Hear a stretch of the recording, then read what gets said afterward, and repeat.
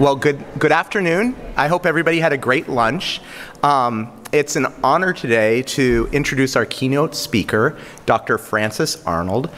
Frances did her bachelor's degree in aerospace and mechanical engineering at Princeton, and you're going to see she's really transcended a lot of disciplines through her scholarship over the years. She then did a PhD in chemical engineering at UC Berkeley and is now the Linus Pauling Professor of Chemical Engineering at Caltech. She received the 2018 Nobel Prize in Chemistry for her really cool work on the directed evolution of enzymes. And I was really lucky to get to work with Frances many years ago now. It's actually 20 years ago when I left her lab. I was there from 2001 to 2004. And she really built an amazing ecosystem that brought together scholars from all kinds of disciplines. And I really got the bug for interdisciplinary scholarship, seeing chemists and computer scientists and biochemists in her group coming together to think about how to engineer biomolecules. And I think I was thinking about a memory of something that I really took away from the time there. She really fostered creativity by asking us questions that we thought were already answered. Yet when we would start to talk about things, we realized that our understanding was maybe not as deep as we thought. I still remember, I think at one point she asked us, what is fitness for an enzyme? And we're like, we know, but then there was this deep discussion that came after. And so these are things that, have really left a mark on me, and I still ask students some of those questions because it really causes people to think deeply about the questions that they're asking. When I joined her group, most researchers in the world were looking at biomolecules, these enzyme catalysts that we have in our cells, and really studying them in a very incremental way. They'd study the structure, change one bit at a time, do a lot of really hard biochemistry and biophysics to try to understand how they worked. And those approaches were really arduous and slow.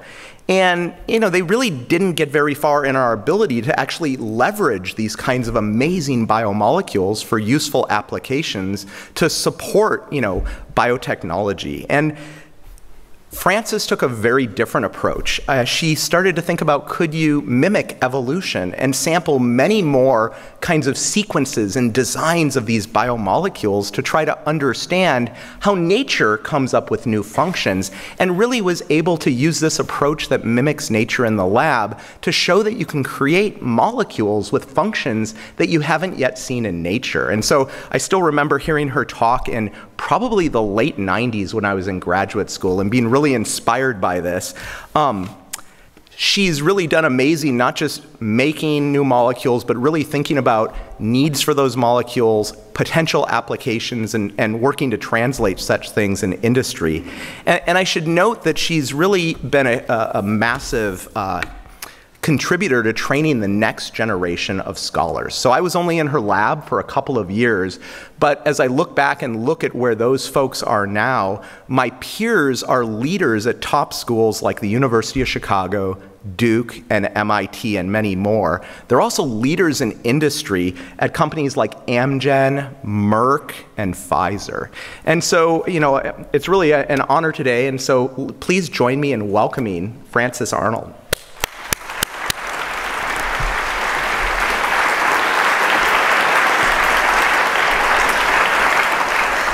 Well, thank you. And I want to thank the organizers for inviting me to this truly amazing meeting. It's just such a pleasure to be here.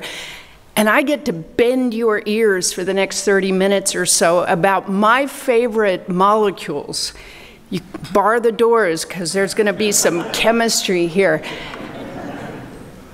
So these amazing molecules called enzymes are responsible for all the chemistry of the biological world. They convert that information in the cells to stuff, right? And so going from information to stuff is something that biology is great at. And biology, nature does it efficiently with very little waste and recycling and using renewable resources. It's a model for the kind of chemistry that humans should be able to perform. So many years ago, I decided I would become an engineer, not of aerospace systems, but of the biological world. I wanted to build new versions of enzymes that were better than nature. Better than nature, at least by my definition. So the problem is I had absolutely no clue how to do it, because the whole dominant paradigm was exactly what Joff said. You get the structure, which took forever if you could get it at all, and then you stare at it with your big brain and figure out what modifications you'd like to go in and make it. Took forever and it never worked. Sorry, it wasn't just slow, it just didn't work. So I was a little bit nervous about getting tenure at Caltech, and I decided to try something that is well proven to work in the biological world. If you want to build something new, if you want to engineer anything in the biological world, why not use the process by which it's all come about, right? You just turn this crank of mutation and natural selection, and all this amazing diversity and beautiful functionality comes out of that process. Why not? Now, not a new idea. You know, I got a Nobel Prize, but humans have been doing this for a long time. We have been making, by the process of choosing who mates with whom and who goes on to parent the next generation, we have been making all sorts of things that serve our purposes and help us in our daily lives or give us comfort. Things that are not remotely natural, right? That poodle, for example, is not even fit. It's not natural. It's something that humans made, and it's not fit because it would be eaten if it got out in my neighborhood in Los Angeles that's overrun by coyotes. So we make these things without understanding the mapping from DNA sequence to biological function, but we could do it by artificial selection. Now, in the natural world, that natural selection that gives rise to all the diversity is all driven by a very limited set of mechanisms, right? The underlying genes that drive evolution, you know, are kind of fixed, and monkeys go with monkeys and worms go with worms and recombine their genetic material, but you know, you're not going to cross monkeys and worms and get anything beautiful out of that, right?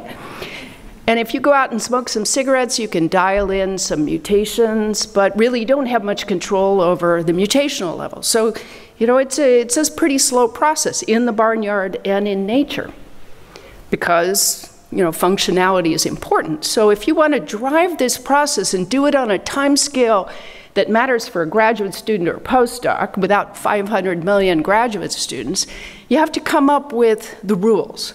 We didn't know what the rules were, right? So I traded this impossible design problem for an impossible search through possible enzymes and do it fast enough to get tenure. So this is my lab mascot. So this is Wolford. Wolford, this is the Lange conference. I do not make Wolford. Wolford is a figment of Photoshop. But Wolford is there to inspire you that in the test tube, those mechanisms for driving evolution are not so limited, right? In the test tube, because we can make any DNA we want, right? We can read any DNA we want. We can edit any DNA we want, but we can't compose it. That's the problem I'm the composer of DNA, and I'm going to do it by evolution. But in the test tube, at least we can recombine any DNA. We can introduce mutations at any level, so we now have control over the underlying DNA diversity. It's just that you have to figure out how to do it on that time scale. So I've traded the design problem for one of figuring out what is the process for doing this. Since I don't have a lot of time to go through how this came about, I suggest you can, if you want to hear some more jokes, you can go to my Nobel lecture, which has more detail on the process. But before I tell you about the process, I want to open your minds, right? Because now, with recombinant DNA technology, making this DNA and playing with it in the test tube, we now free evolution from the constraints of supporting life, right? Which is what natural selection has imposed on evolution. But now I'm the breeder of molecules. I decide who goes on to parent the next generation. So I can look for functions, things that they do that are well outside what current life cares about. And out in this any biologists here? I love to, pick on people. So I'm going to pick on you guys first.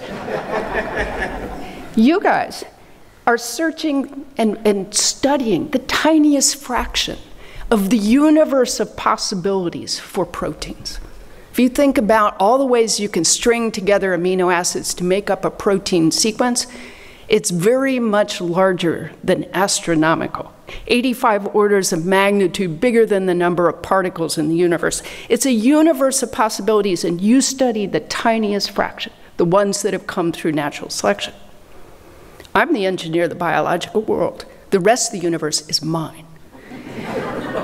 Out there, I will propose, lies the solution to the energy crisis, the cure to cancer, maybe even the solution to death and taxes. But you have to find it. You have to find that solution out there in that wonderful space. But there are all sorts of proteins out there for us to discover.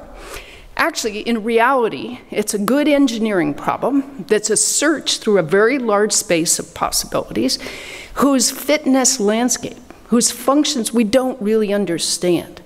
So I'm searching through DNA space by making mutations and recombination and looking for enzymes that solve my problem. And what we didn't know was, what's the shape of this fitness landscape that I'm optimizing on? If it's smooth, any fool can optimize. You just close your eyes and walk uphill. If it's really rugged, like over here, then really, really rugged, then if you make a mutational step, you take a mutation, you fall into a crevasse of non-function and evolution stops. And you just have to think a little bit about this problem to realize that the fact we are here to talk about it means that that landscape is smooth in some of its dimensions, right? Because the probability of making multiple mutations simultaneously and jumping to some new function is practically zero. So if you make mutations one at a time, you can find these smooth uphill paths to new capabilities. And that's what we implemented in the laboratory now 35 years ago.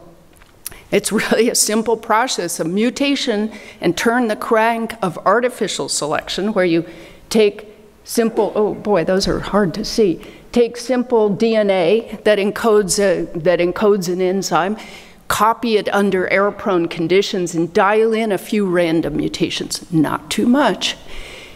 Express those in bacteria, typical recombinant DNA capabilities, and then you search through the ones one by one to see who has these new traits that you might be interested in, just like you'd search through your cats and dogs. And then you take the ones that you like and you feed it back into the process. And the hard part really was to know it's a numbers game where you have to have a very tight screen. So if anybody wants to know why a Nobel Prize, as an engineer, I knew that you had to have tight screens that would allow you to see the small effects of just a few mutations. And that way we could screen 1,000 things, that's not very much, and find improvements in useful properties. Most mutations are deleterious and they went into the trash can. Now I bet you can't guess where they go. Machine learning algorithms. So I'm going to come back to that in a few minutes. So this process worked really, really well. It looks like this. You start with an enzyme you take from the bottom of your shoe. It does its natural job really well. You ask it to do something new. It's going to do new chemistry, or it's going to work under non-natural conditions. And generally, like most people, it's not very enthusiastic about that. So when you ask it to do something new, almost always, and especially if it's useful, it doesn't do it very well, but you turn this crank of mutation and artificial selection, you can drive it up a new fitness peak and train it to do something that's useful. And that actually turned out to be a highly robust process. I mean, the biologists hated it, right? Because, they said a monkey can do random mutagenesis. Yeah, but it really works. right? And so almost all the enzymes that you use in your daily lives, from everything that's in your laundry detergents to the reagents in your DNA sequencing kits to, you know, lots of enzymes used in textiles and farming, those are all optimized by directed evolution. And 10 of my former graduate students work at Merck implementing biocatalysis for making drugs. It's really widely used in hundreds and probably thousands of laboratories because it works at the level of function. And you know what? For that, I got the biggest accolade of my life. I got to go down to Warner Brothers Studios and appear on The Big Bang Theory. Do any of you guys watch The Big Bang Theory? Yeah, couple. Yeah, it's not as popular as among my age set, but it's about really nerdy graduate students in Caltech who start off as sweet graduate students and then they go on after 12 seasons to become, you know, professors who are lobbying for Nobel Prizes. So I got to go down and play myself. I was the first woman scientist ever to play herself on The Big Bang Theory, and the last, because the show is over. Who wants to watch professors lobbying for Nobel Prizes? But you'll probably see Kip Thorne on the end and George Smoot, so they had a couple of physicists and they had to slip in a chemist to get in there. But that was a lot of fun. I also got invited to a really great party in Stockholm. If you ever get invited, you should go there. Yes. So let me switch a little bit. So we developed this marvelous optimization process, right? It works at all levels in biology. But we could optimize enzymes for all sorts of interesting tasks. But I wanted to do something even bolder. And that is to get enzymes to do something completely new. Access chemical reactions that aren't even known in biology. You can't go to a database and find this chemical reaction and optimize it. Because I had a lot of flack from my colleagues in chemistry. They said, oh, biology is cute, Francis, and they patted me on the head and they said, but it can't do what I can do. It can't do this chemical reaction that's industrially really important. And I got annoyed with that because they were pretty arrogant. But the other thing I got annoyed with is that people were starting to design new enzymes. And why is it a hard problem? It's a hard problem because these enzymes are so complicated. They have to position multiple functional groups, multiple chemical groups or amino acids to stabilize a transition state for a chemical reaction. That's a combinatorial problem that's just way too big. You can't make 5 mutations simultaneously and create a new functional active site. So I left that problem alone for many years until I realized, whoa, that's just totally the wrong way to think about it. And why is that? It's the wrong way to think about it because you know what? Nature does it all the time.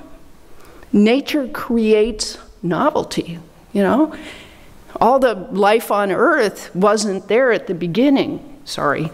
It wasn't there at the beginning. It came about because novelty got created. And part of that novelty was a lot of new chemistry. So, for example, we dump all these nasty chemicals onto the planet, like this potent herbicide atrazine.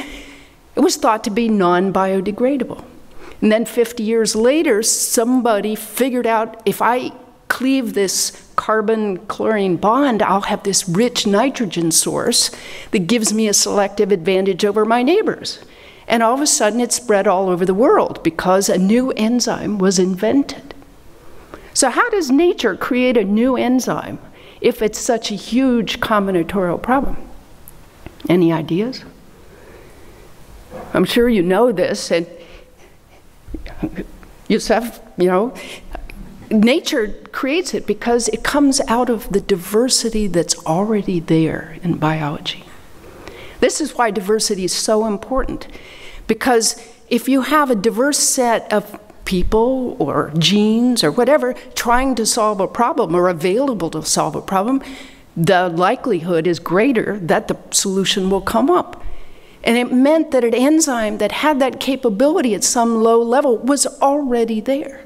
And it just took that 50 years for it to take over and to evolve further and be optimized.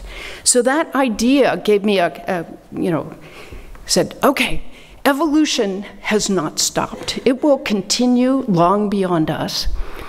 And evolution of chemistry has not stopped. So there's absolutely no reason that biology can't create new chemistry, especially with a little help from me. So I started on this great example that I'll share with you. Everyone thought that, this is just one example. There are many, many others that are probably more compelling, but this one's a lot more fun. Everyone thought that silicon and carbon-silicon bonds were not biologically accessible. You go to the databases and you look for an enzyme that's, there and annotated to make carbon-silicon bonds. You couldn't find anything before 2016 when we published it. And, there's probably 50, 100 products in this room that have carbon-silicon bonds. It's a really good example where humans have created these molecules. Biology doesn't care about them, but humans made them, and it's a big business. Silicones, and they're in your personal care products, they're caulks, sealants, paints, you name it. They're all over the place, made at billions of pounds per year, big product, and they always thought that had nothing to do with biology. So we said, I wonder if there are enzymes out there that really could make carbon-silicon bonds. We had a chemical hypothesis about how this might happen. So this is the hypothesis-driven part. We said maybe a heme protein that has an iron atom could activate a carbon, make a carbene, highly reactive species.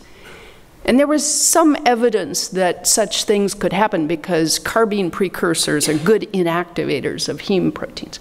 But then we proposed that if it makes this reactive carbene, and it's not just a killer of the protein, it could transfer that carbene into a silicon-hydrogen bond. It had never been shown before, but it's not impossible. So we went to the refrigerator and just tried a whole bunch of heme proteins, and by golly, we found this little cytochrome C. It's a little itty-bitty protein, only 100 amino acids long, super stable because it comes from a hot, salty pool in Iceland. So stable you can give it to a chemist, and they won't even know it's a protein. So that protein, and it has no known catalytic activity, but if you asked it, can you form this carbon-silicon bond? So down at the bottom, if you give it dimethylphenylsilane and a carbene precursor, it will form that carbon-silicon bond. And it will do it as well as any human chemist has ever done for this asymmetric reaction. So the protein's just sitting out there. It's fully capable of doing it. And this is kind of a funny story because the cytochrome C, for the biochemists in the audience, has no active site.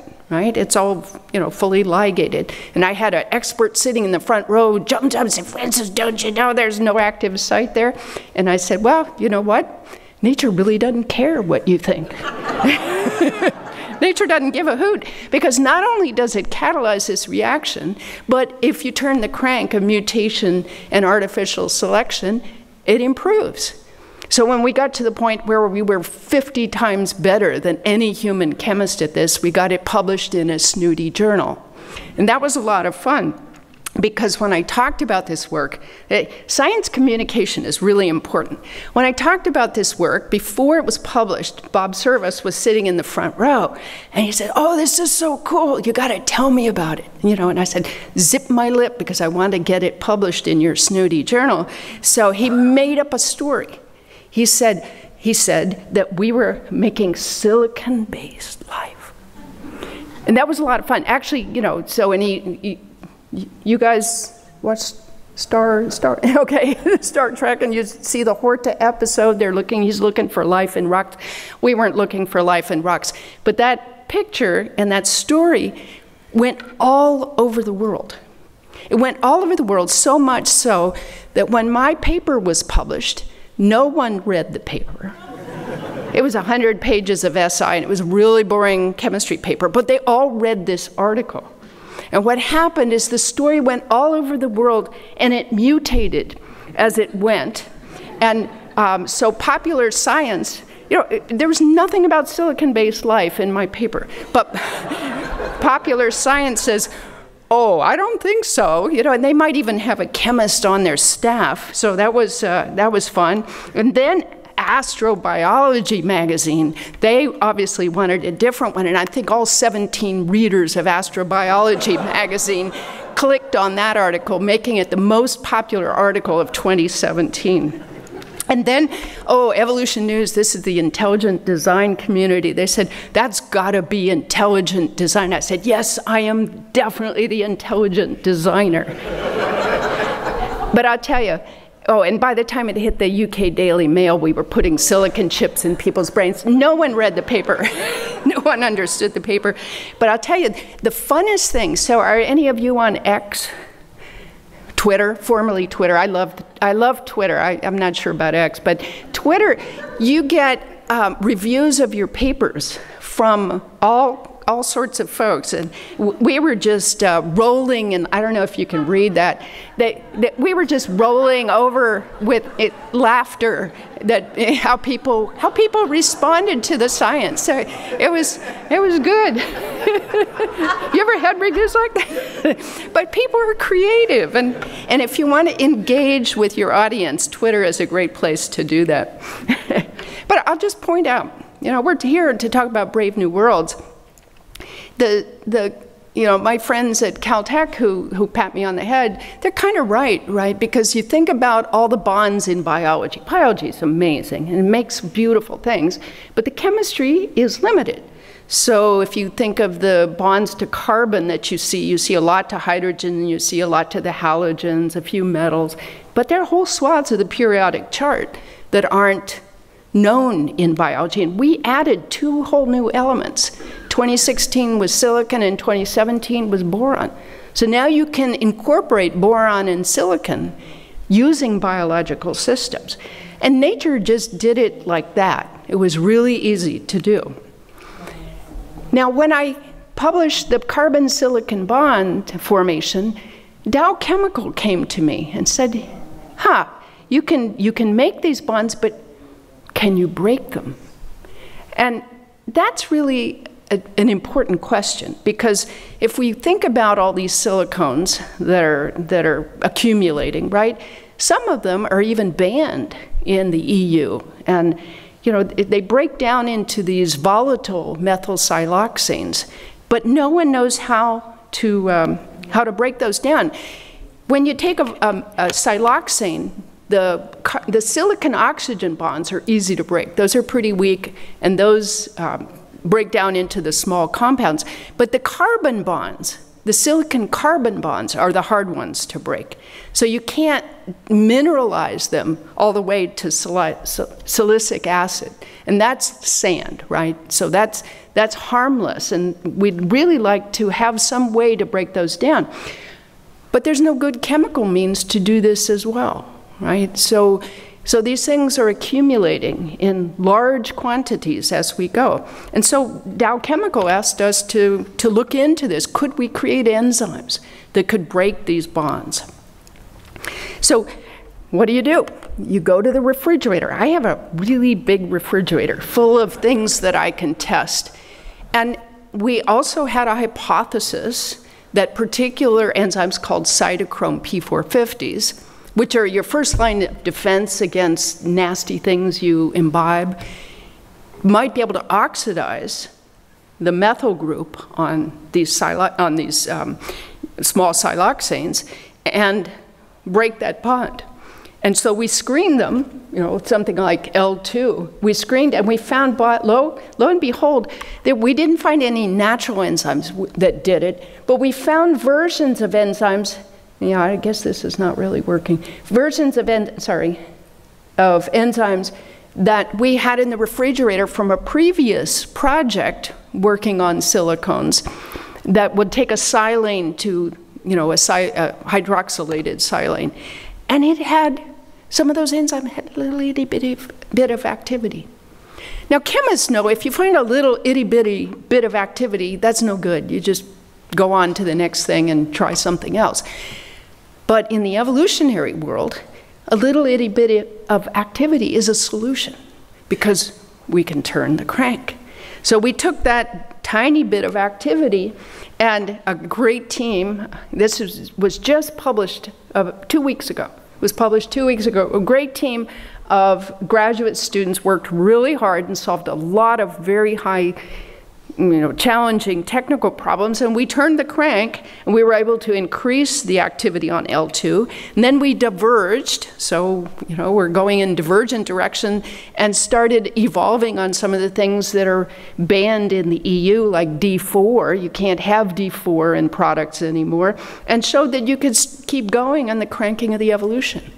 We made the first enzymes that break carbon-silicon bonds in these accumulating compounds.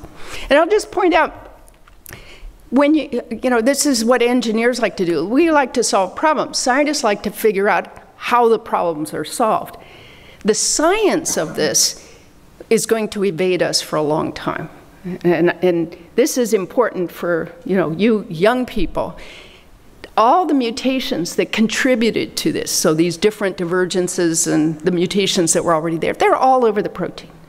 Nobody can even explain how the mutations improve these activities, much less predict them, right? So we're a long ways away from using this information to predict, unless we look at things like machine learning and AI.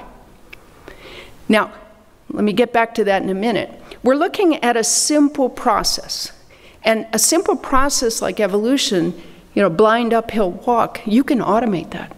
You don't need a graduate student to sit there with toothpicks and do this. And the graduate students, after they've done it for a few times, they're really happy to automate it. And not only, and I hinted to this at the beginning, all that information that we used to throw away in the form of mutations that don't work, that's really valuable information, because we can now take that trash can and insert a machine learning module in there so that we have a test, a design build test cycle, well known in synthetic biology, where now we can use the data, all of the data, to help this process. And I'll just point out that this is now the frontiers. My former graduate student, Phil Romero, who's now for the last 8 years been a professor at the University of Wisconsin, he applied machine learning methods to directed evolution in my lab 12 years ago. And now he has built, this is an incredible story, he has built a fully automated cloud lab. I mean, he uses a cloud laboratory. What's that? That means you send your data to a laboratory, say in Northern California, that will implement the roboticized experiment. The data can come back through a machine learning or AI agent, and you can just push the button and evolve new functions. So this was, we knew this would eventually happen, but it has really happened. This sort of thing, the transition of the information into the physical world and back, now lets you go through this evolutionary cycle, all completely automated. And it's just going to get better than that. So we have this brave new world. We can move evolution into the future. We can do chemistry that no one thought was possible for biological systems to do. And so therefore we can build whole new biological futures. And what this conference is about is, who should do it and what can we do? And I find that fascinating. I love to open people's eyes about what can we do, but we also need to talk about who should do it.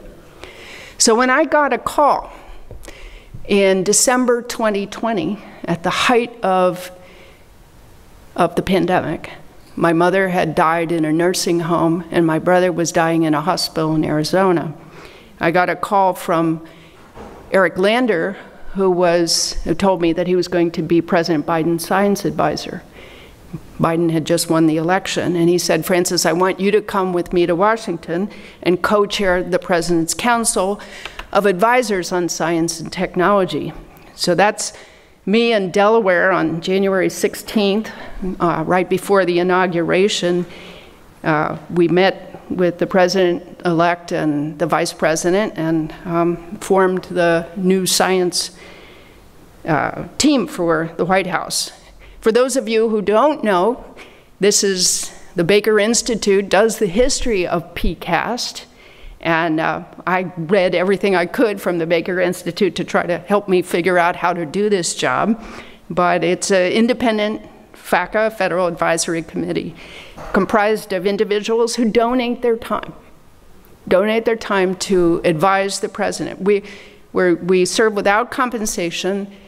We get to meet with the president once in a while, that's our compensation, but it's a lot of work to do it, and all 28 people that we asked to serve on this committee said yes, every single one of them. We were so glad to have a president who was interested in science and what scientists had to say. So we get to meet with President Biden. That's me yammering on about AI. And he's really deeply interested in what science can do for the American people. We have already, if you go to the whitehouse.gov/PCAST, that's our website, we have a number of reports that the president asks us to tell him about, everything from semiconductor ecosystem and research needs there, biomanufacturing, wildland firefighting, extreme weather, the public health workforce, nanotechnology initiative, public engagement with science. We'd come out of a pandemic where nobody knew what to believe and what not to believe. How do you convey science in a way that makes sense? You know, you don't say, this is the truth, right? Because so often we scientists, we don't know the truth. So how do you talk to people about uncertainties? And patient safety, and we have another 6 or 7 reports in the works for this year. I want you to look at the Braille writing on the very right side of that. When the science team was rolled out in 2021, written on the wall in Braille were these words. And I think they're really important because science without people is meaningless, right? We do science for people. We do it to solve problems, but we also do it for the beauty. But if you don't share it with people, it's a hollow exercise. And I think science should be for the good of people, and that we should have hope over fear. We should have unity over division. We don't see that very much now, but we really need that. We definitely need science over fiction, and we need truth over lies. So I'll leave you with that. I think it was an inspirational message that I found when I went to Delaware, and I'll share that with you. And thank you for having me.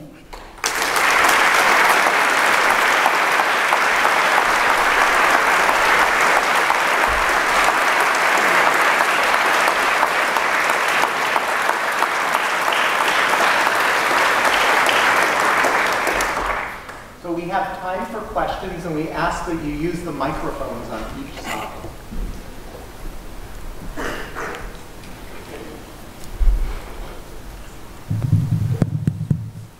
Thank you for a very inspiring talk.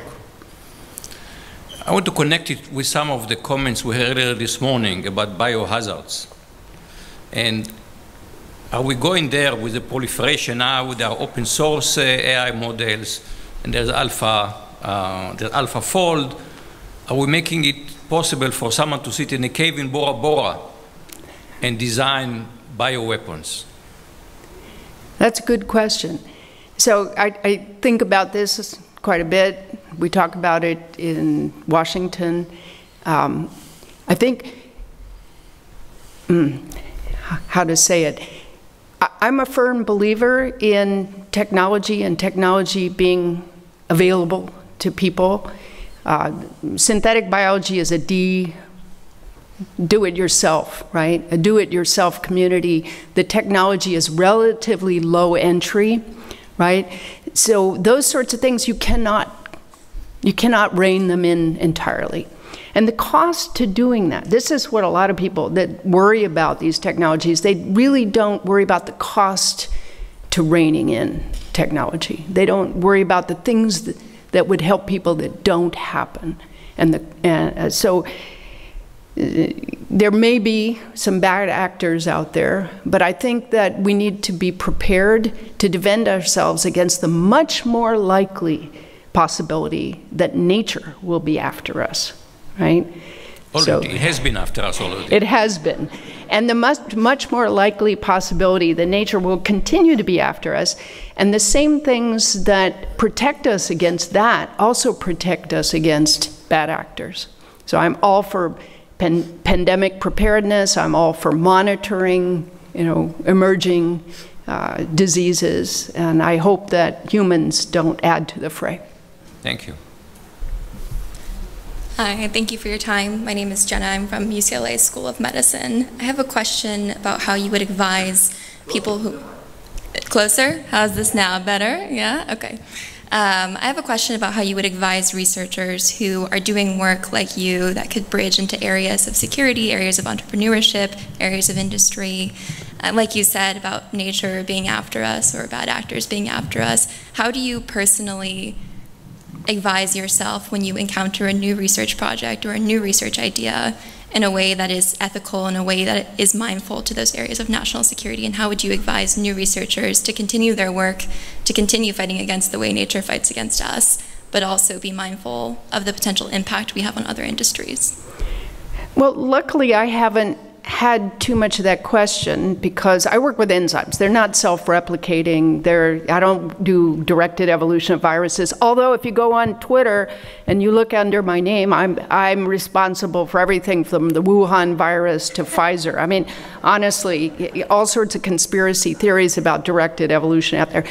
Enzymes are great because they're not self-replicating. They just do chemistry. And I've started companies. I have started multiple companies.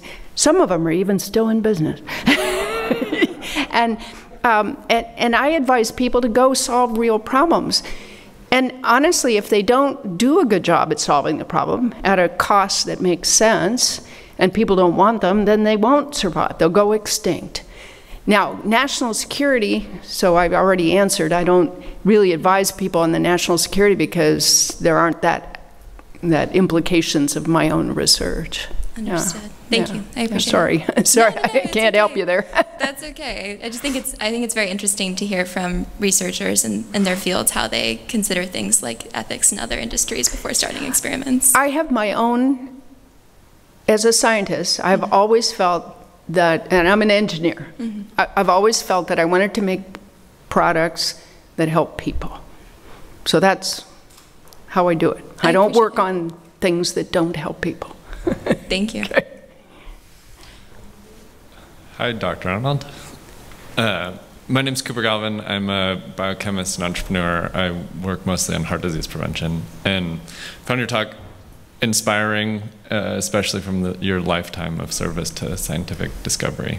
My questions are scientific. So the first one is, you have a big freezer, apparently, and whenever you're going after a new target, like say you want to form new carbon bonds with another element of your choosing, where do you start in searching that freezer? And then the second one is,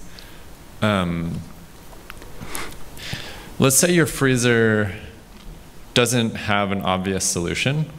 Is there a general enzyme that you like to start with as you go after activating carbon, for example? Yeah, so there's no general enzyme, but if you know some chemistry, you know that iron is very versatile, right? So you might say else. So we have a hypothesis based on chemistry. We don't just go nature can go willy-nilly because she's got 5 gazillion organisms all out there working crowdsourcing, right? I don't have crowdsourcing, so I have to, start with a hypothesis, and that's called chemistry.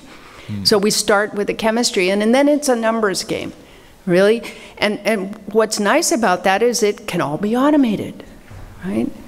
And there's lots of genes out there that you could search through. So if you have a hypothesis that I could break a carbon-silicon bond with a cytochrome P450, and you've got access to a lot of cytochrome P450s like nature does, then you can have a pretty good chance of finding it, a starting point. Yeah. And the glory of directed evolution is that if you've got the starting point, you've got the solution. Hi, Dr. Arnold. Yeah. I just want to say your work is really inspirational. I'm actually a member of Joff's lab. I'm Nice Sam to meet Schwartz.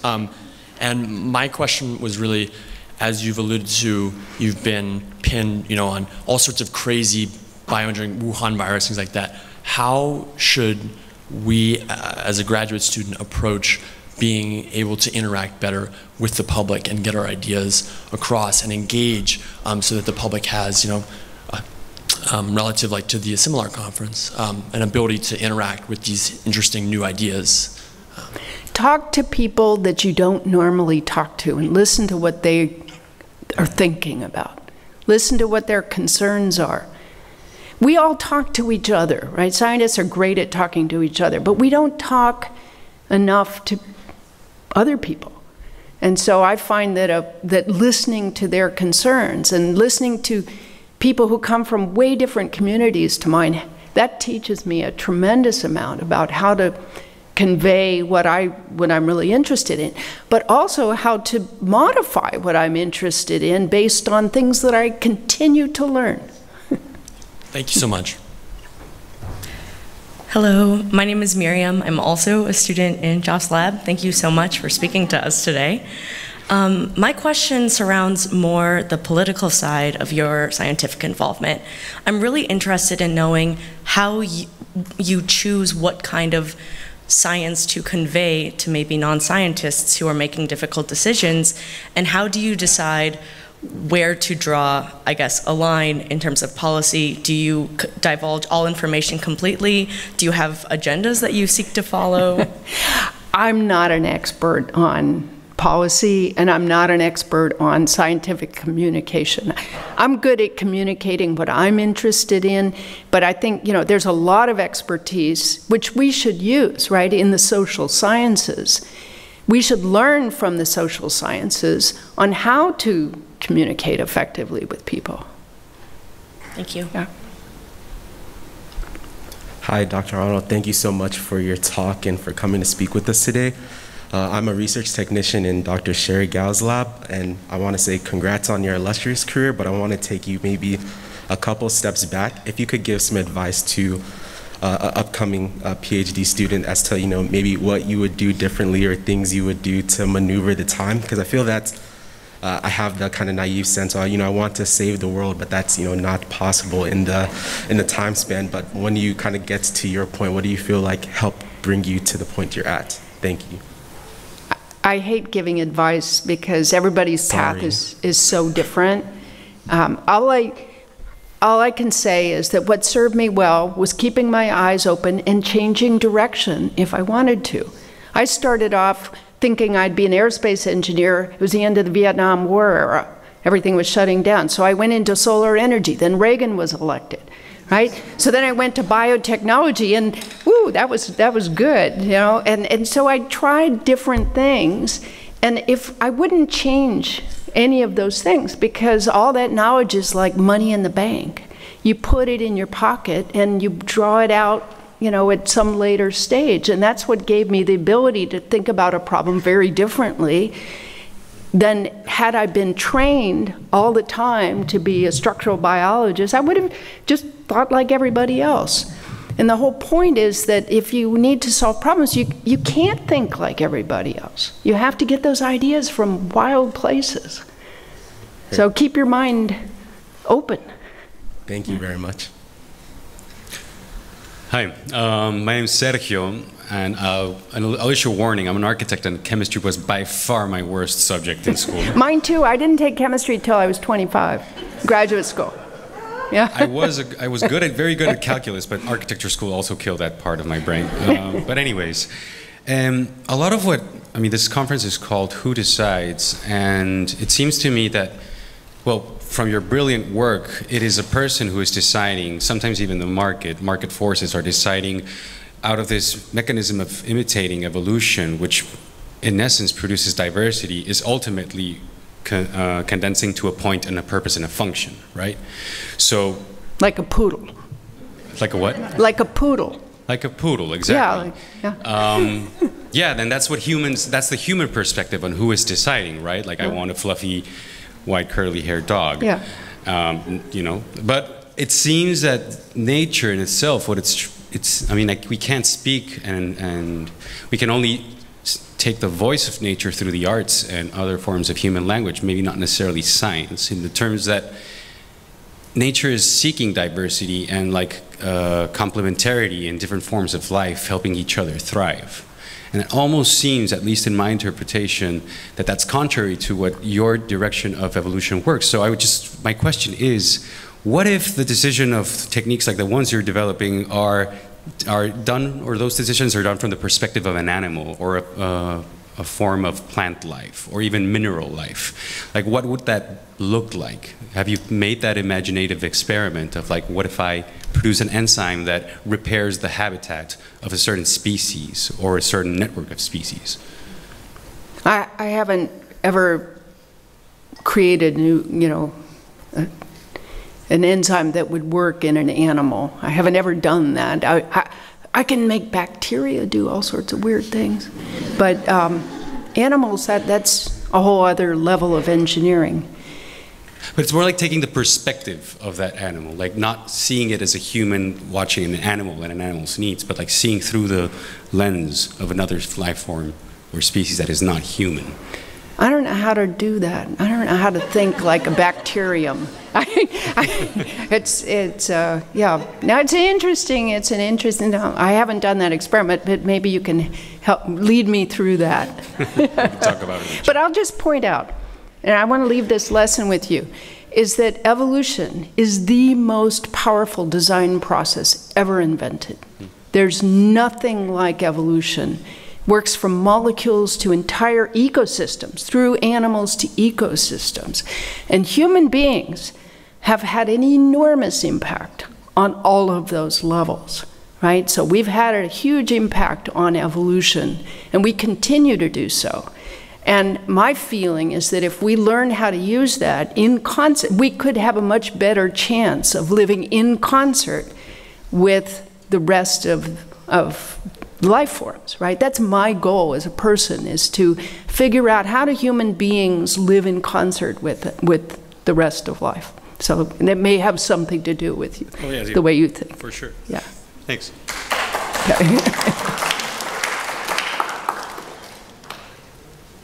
Good afternoon, Dr. Arnold. I have a question. You said that there is like an endless possibility to what we can discover with enzymes and all the new science. I just wonder if there is something that you think we should be barred from, and do you think that scientists would get lost in the amount of possibility that we have and create something dangerous? Yeah, that gets back to, I mean, evolution creates lots of dangerous things, right? Nature has done a really good job at things that go after us, and it's not impossible to think that you could use the methods that I've talked about to, change the infectivity of a virus, right? Gain of function experiments. But that's, I would never do that. Yeah. So I think we have a responsibility. I think what you're getting at is we scientists have a responsibility to think about the experiments we would and would not do. Thank you. Yeah.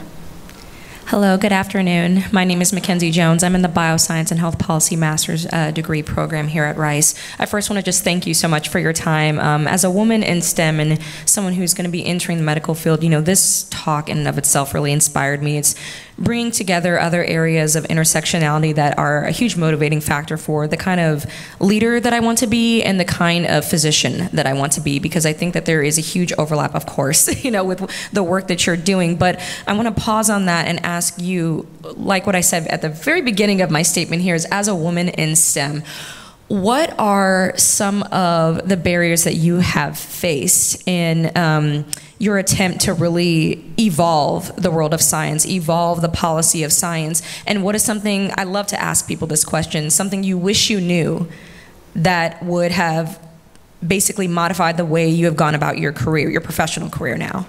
I never look back. Okay. I just refuse to do that because you can't change the past. Right. And all of those experiences, bad and good, make you who you are. Yeah. And so I just look forward. Yeah. And I didn't know anything. So no, actually there is one thing I wish I knew, which is be really nice to other people. Mm-hmm. Yep. I was not really nice to other people at the beginning. I'm nicer now. Yes. Thank you so much. Yeah. I appreciate that. And I like your stance on not looking back. I guess maybe part of my own education, I've been taught to look at what went wrong and then how to make modifications moving forward. What's your take on that? No, I mean, we need to pivot. Yeah. If things are going in the wrong direction, you have to be flexible. Absolutely. Right? The world is changing fast, and we're going to see that with AI, yes. Synthetic biology and AI. The world will change very fast, and the ones that pivot don't go extinct. Thank you so much. Well, thank you. This is such a fascinating talk and topic. My name is Alberto Aparicio from the University of Texas Medical Branch. I'd like to ask you a question about the historical context of your work. And I happen to see many similarities between directed evolution and artificial intelligence and machine learning, in the sense that you enter some parameters in the system and you play on chance and variability to arrive to an outcome in a similar way to how machine learning works, without necessarily knowing how the system operates. Yet to what extent the evolution of your thinking has been evolving in parallel with AI, have been taking different paths, or have they converged at some points? Yeah, definitely. They've definitely converged, because we generate a lot of data with directed evolution experiments. Sequencing now, we can get all the sequences and labeled data for those, so then that leads into machine learning. And now there's so many data, we can use generative AI and treat DNA like a language. So we can learn the language of life and generate whole new proteins that are really different from anything that we had before. The real challenge is to make something useful, right? Thank you so much for your talk. My name is Adrian. I'm a synthetic biologist, PhD student here at Rice. My question was, it seems like these fields like synthetic biology and genetic engineering, they require problems to be present in order to solve them. To circle back to our conversations about utopias, in a future where, let's say, those problems are absent, they're all solved, what do you envision fields like genetic engineering doing? Like what would genetic engineers be aiming for without problems to solve? Sorry, I was on a White House call this morning, so I missed the utopia dystopia, but I don't believe there will ever be a utopia. As long as human beings are around, there will always be problems, right? So we can solve all the things we think are problems, and humans will just make more. Yeah. Thank you. Hi, my name is Pam, and I noticed your lovely pin that from here looks like a stingray. Okay, and I noticed you were wearing it in some of the photographs as well. I was wondering if there's a special connection. It's my good luck charm. Okay. Come from the Monterey Bay Aquarium. Early in my career, the Packard family gave me a fellowship that allowed me to have children. I couldn't afford to have a nanny, so I used the fellowship to have a nanny, and I thanked them. So I wear this for good luck. There.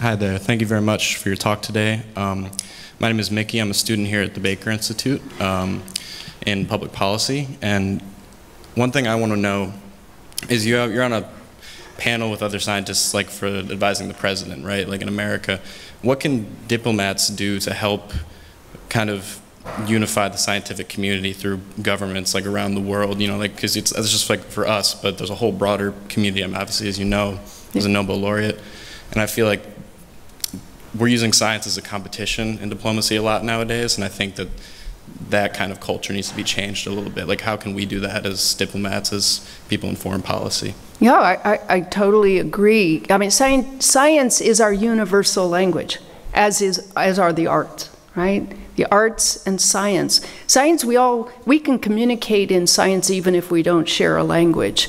And we can communicate in the arts. So collaborations in science, exchanges, bringing these brilliant students to the United States, and hopefully some of them will stay here. All of these things are good for our country and are a good basis for making sure we keep good relationships with other countries. Yeah. Thank you. Well, please join me in thanking Francis again for